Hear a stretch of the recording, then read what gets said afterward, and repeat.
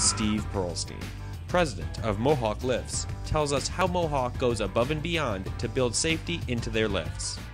Safety is probably the biggest thing, and there are several things we build into the lifts that have safety maybe above and beyond. One of them is something we refer to as a weight gauge. A weight gauge is the only way to visually assure that the mechanic has lowered the lift onto the mechanical safeties, just like every lift manufacturer says to do, and the Automotive Lift Institute, as part of the national safety standards, says you should do. If the gauge reads 6,000 pounds as the weight of the vehicle, that's fine on the way up.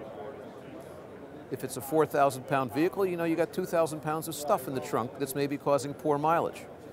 But if the gauge reads 6,000 pounds when the mechanic is working on it, it shows you that the mechanic has not lowered the lift onto the locks.